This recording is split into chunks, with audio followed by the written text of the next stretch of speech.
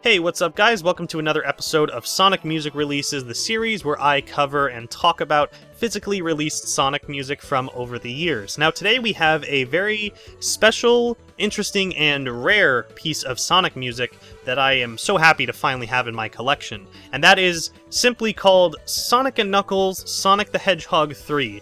But I usually just refer to this as the Sonic & Knuckles arranged soundtrack. Now, this is the only thing close that we ever got to a soundtrack release of Sonic 3 and Knuckles. Of course, we had the Sonic 1 and 2 soundtrack published not too long ago that you can still find very easily, but we never got one for Sonic and Knuckles, or Sonic 3 and Knuckles. And I think that's because of how difficult it might be to get the rights to all of that music, because it wasn't just one composer, it was several, including Michael fucking Jackson. So yeah, it makes it a little interesting. But funnily enough, this doesn't even have any music from Sonic 3, even though it has Sonic the Hedgehog 3 printed on it, just Sonic and Knuckles. I'm assuming that was kind of like a promotional thing. You know, this game, Sonic and Knuckles, was marketed very heavily as, hey, plug it onto Sonic 3, because that's like the whole game. That's only half of the game right there. Plug it on and you got a whole big-ass game to play through. Probably just a promotional thing for it. But anyway, some info on it. It was released October 19th, 1994 in only Japan, which is a little strange because it looks like it could honestly be released in America from the box art. In fact, I think years ago when I saw how this looked, I actually thought it was an American release.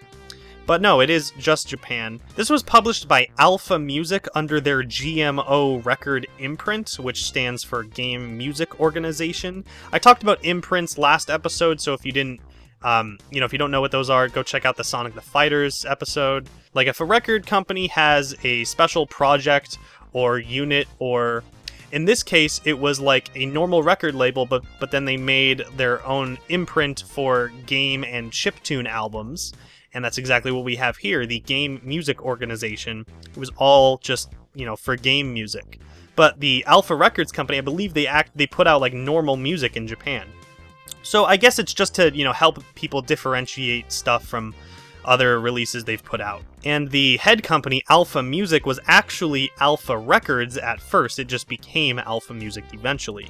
And this was also distributed by Toshiba EMI, who I also talked about last episode. This retailed for 2,300 Japanese yen, or roughly $21 by today's standards, which, damn, I'd love to go back and just buy a couple. But anyway, let's take a look. Unfortunately, I do not have the obi for this. I'm a little disappointed in that, but that's okay. I'm happy to just own this thing. At first, I didn't even think it came with an obi, but I did find this one picture you'll see on the screen right now of it with the obi in the packaging, which is good to know, because I couldn't even find pictures of it with the obi. I couldn't even fucking...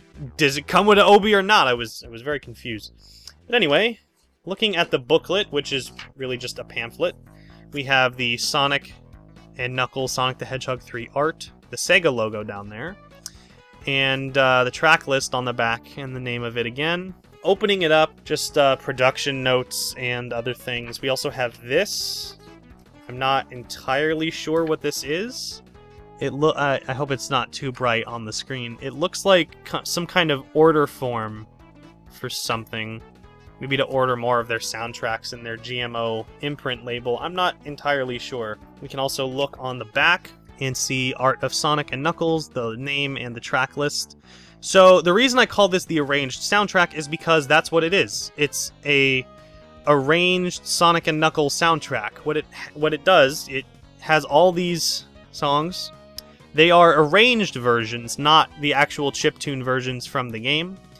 And then, oddly enough, it has all of these, and then track 11, Sonic and Knuckles Remix.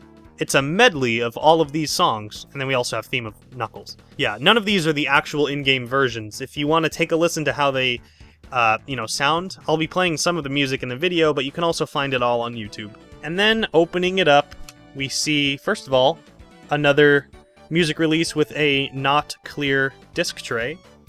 And the disc for this is actually boring as hell. The Sonic the Fighters one looked so cool, but this one's just so bland. It just says Sonic and Knuckles, Sonic the Hedgehog 3, GMO Records, and, that's just copyright information. Yeah, very boring. Which is unfortunate, because it's a pretty cool release. Which leads me to what this bad boy is worth nowadays. I'd say anywhere from $80 to $150. There's one that's been sitting on eBay for $250, but it's been there for a long time, and I would never pay that much for it. I actually got mine from Solaris Japan, which I talked about in the second episode of this series. Got it for around $70 before shipping, and the shipping was a couple of units. As in, there were a couple products in that shipping order, so it's not like I just paid for like 20 bucks for shipping for just one item, thankfully. But yeah, it's very, very uncommon, just like the Sonic the Fighters one. They're kind of similar in the sense that how they were released. They were both, you know, related to Toshiba EMI in some regard. Thankfully, there is no bootleg for this, so if you find one, it's going to be legit, unless someone got really good at doing homebrew bootlegs, tried selling them, but yeah. So if you're trying to go after this, good luck, because it's on the rarer side and not so common. I forgot to mention, Alpha Music / GMO Records, they also produced this Sonic the Hedgehog remix CD. I'll probably be talking about this at some other point in time. Thanks for watching another episode of Sonic Music Releases, and I'll see you in the next one.